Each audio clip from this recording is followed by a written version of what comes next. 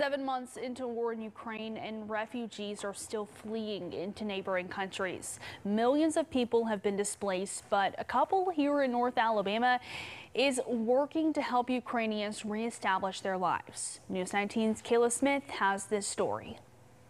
Christian is a person who's going to do more for others than actually for themselves. Lucasz and Nicole Kondracki say they weren't in a place to financially help the refugees they saw coming into Poland, but that's where they say Americans and the Church of Christ stepped in to help. A lot of the people that contacted us ended up being from North Alabama. They said, don't worry about the money. We've got it.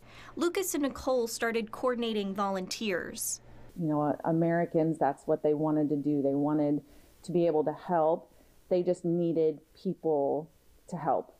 And so we felt like that's something that we could do. During this time, refugees continued arriving in Warsaw by the busload, and they needed somewhere to live. Once we have, I would say, help that first batch from the bus, they said, be prepared, another batch is coming.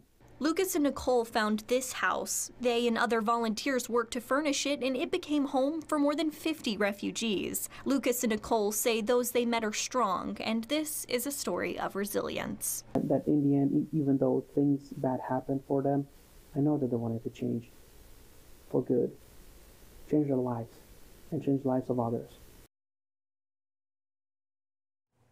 And although they are living in the U.S., Lucasz and Nicole are still in contact with the refugees they helped in Warsaw who are still living in that house.